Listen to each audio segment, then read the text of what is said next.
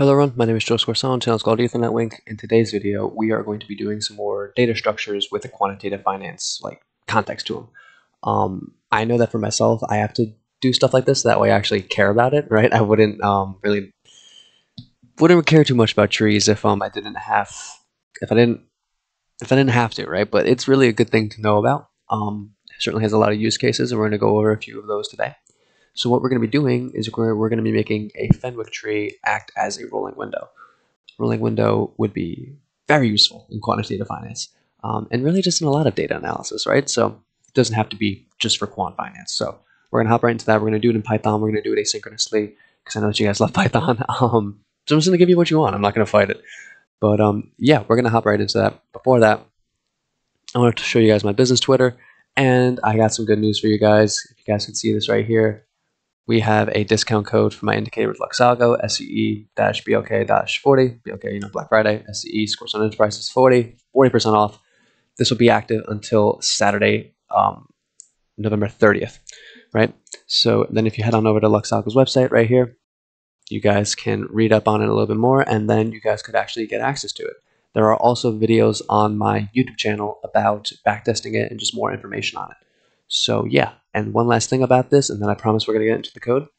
If you like this video and are subscribed to me, you comment on this video, I'll choose 3 people from the comments to give this indicator to for 60% off.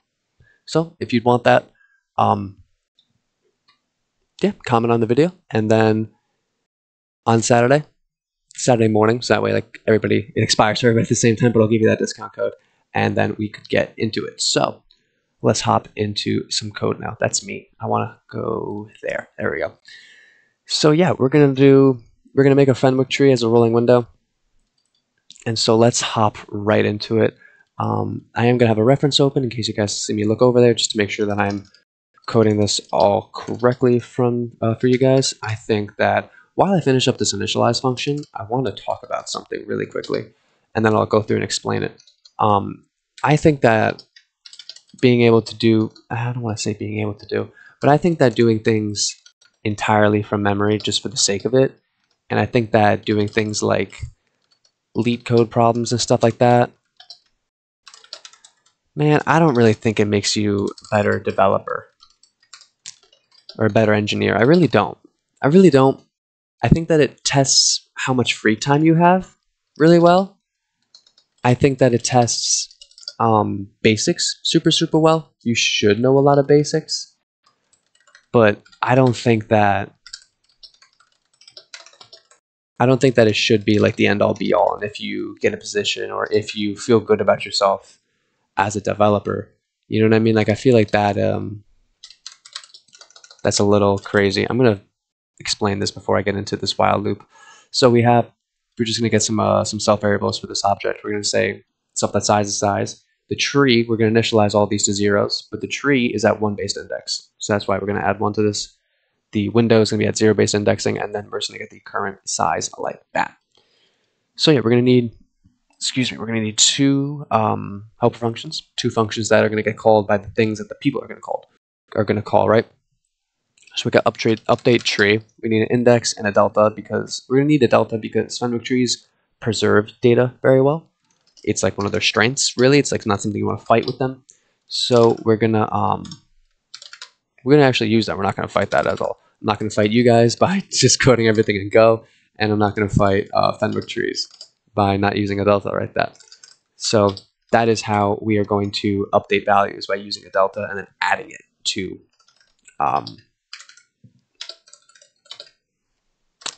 the index.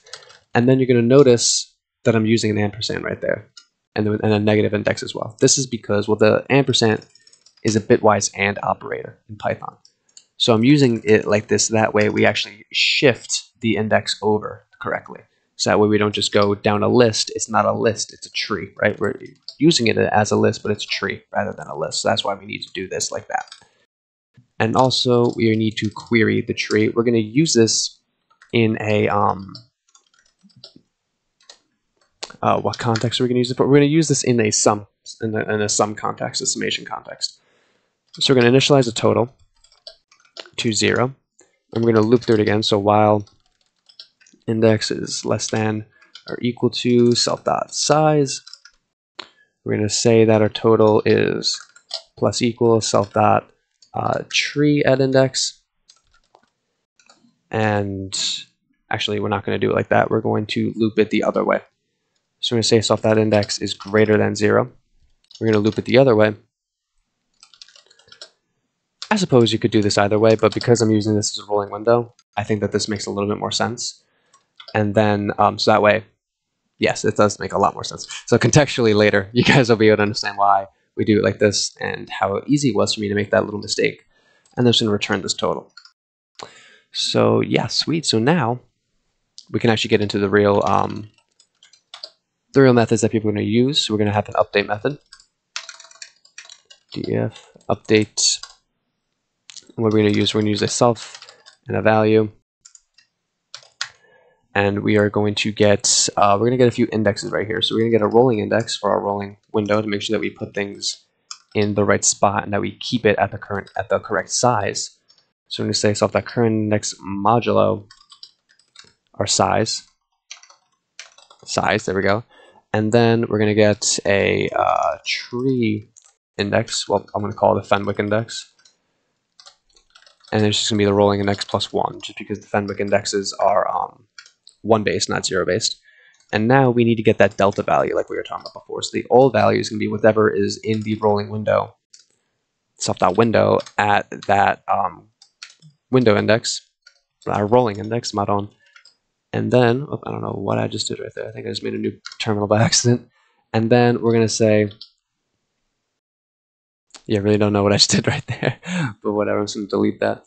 And then, right, now with this delta,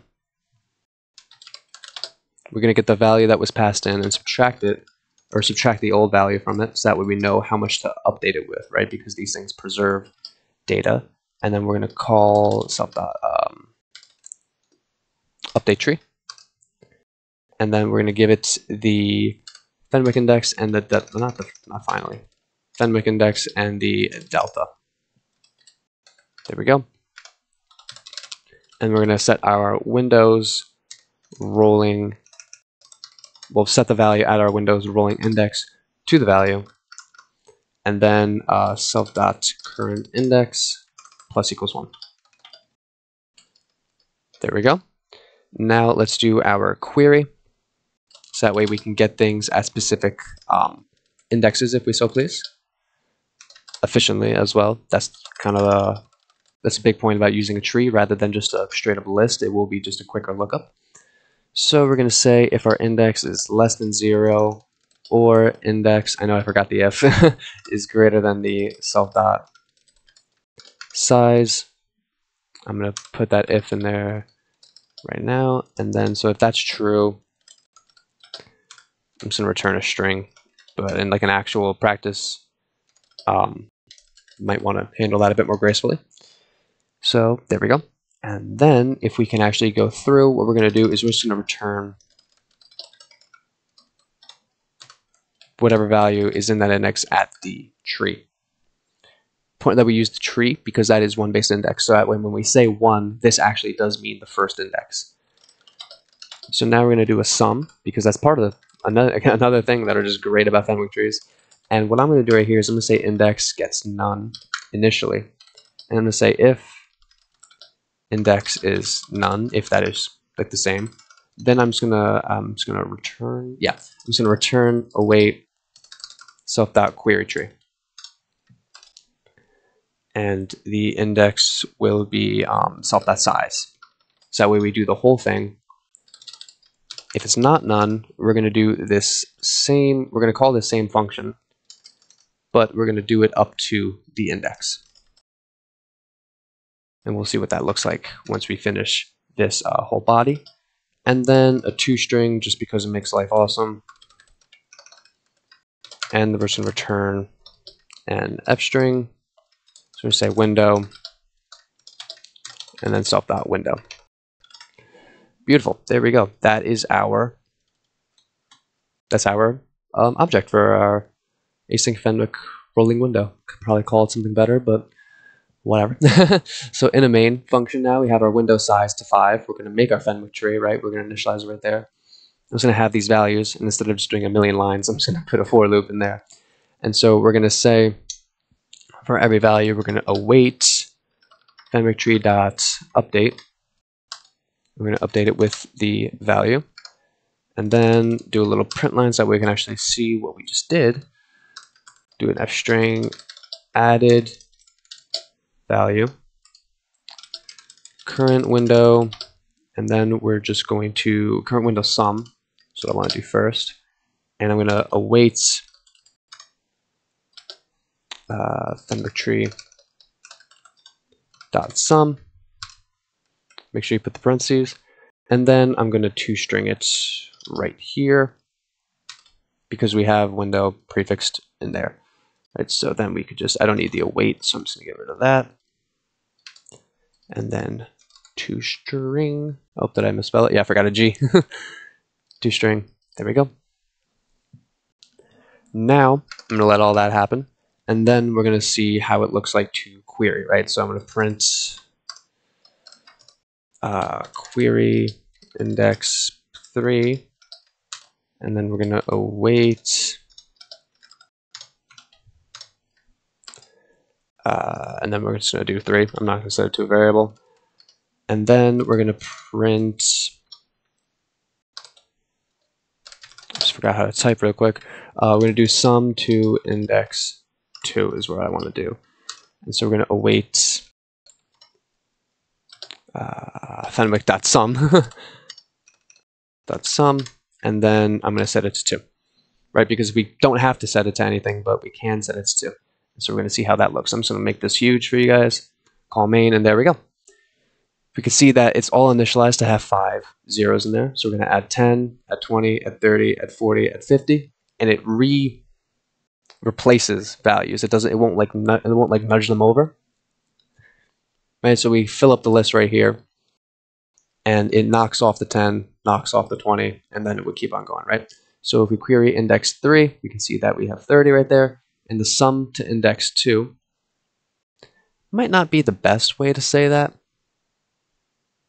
No, it is. Yeah, because I did the math wrong in my head right there. So we have a sum to index 2 is 130. So 60 plus 70 is 130. Right, and so now it could be pretty cool if we want to get a quick moving average, right? So of the rolling window, like that would be the whole point of it. We could just say, we're just going to say Fenwick tree.sum for the whole thing over Fenwick tree.size print. Now this won't really make much sense at all because no stock moves like that, but oh, I gotta await them, right? It's like the whole point is to use async and actually handle it correctly. There we go. Our moving average would be 50. Sweet. And now I'm just going to quickly do it in my head. 70, 70, 140, 200, 50 over 5 is 50. Yeah. So yeah, that is how to do that in Python right there. Just some really quick, really efficient calculations and data storing. I'm such a nerd for this. I'm such a sucker for this stuff. I just think it's really cool. I think that doing things in a tree like that, like right here, we got some bitwise going on. I think like you can see the fundamentals coming back. It's so useful. I think it's so neat. I think that doing it all with async just makes a good thing even better. And so, yeah, you could just make some really efficient, really, really cool stuff with this. So, yeah, that's what I got for you guys today. Before you guys forget, make sure that you comment something. So that way, make sure that you comment, subscribe to the channel, and like this video. So that way you guys could get a chance to get 60% off rather than 40%. Follow my Twitter account. You would have gotten that news as soon as anything. You would have gotten it before anybody today. And I started to record the Advent of Code videos. I'm going to give you guys a sneak peek. Why not? Why not, right? I wrote down a roadmap of it all. So I'm going to grab that, put that over here. So we have 25 videos here. So we're going to use Y-Finance to get data and plot it. display some indicators on that chart, display different kinds of volatility, explain the Black-Scholes model, binomial, Monte Carlo simulations, price options, talk about IV, plot a volatility service, async cache. We're going to do that one. I love that one. I'm a nerd for it. Make a simple backtesting framework in Python. Example order book, multiple order book types, more advanced strategy. Haven't decided what I'm going to do for that one yet. Second advanced strategy, aka filler video. Portfolio metrics like Sharpe ratios, value at risk, stuff like that. Stress test a portfolio. I think that one will be fun. Start machine learning with K-means, what stocks are driving Dow 30 returns. I think that's so fun. Again, nerd for that. PCA and the yield curve. What bond yields? What year bonds are driving the yield curve the most? Risk parity. Support vector machines for outliers. Time series decomposition. Markup change, which I don't like, but useful. Neural networks, LSTMs, which I don't like, but could be useful. Deep reinforcement learning, which I think is a waste of time, but could be useful. And NLP for sentiment, which I think is kind of cool. Yeah, though, that's all I got for you guys today. Hope that you guys have a great one. Hope you guys are excited for those Advent of Code ones. I started recording the first 3 videos, so if you watch the first 3 ones and you think to yourself, does this guy only have one outfit? I just recorded all 3 of them back to back, but also I hope that you guys got some power. I got mine in the 11s, so I'm pretty happy. But yeah, you guys have a great day. I'm gonna finish this coffee, and yeah, have a good one. I'll see you in the next.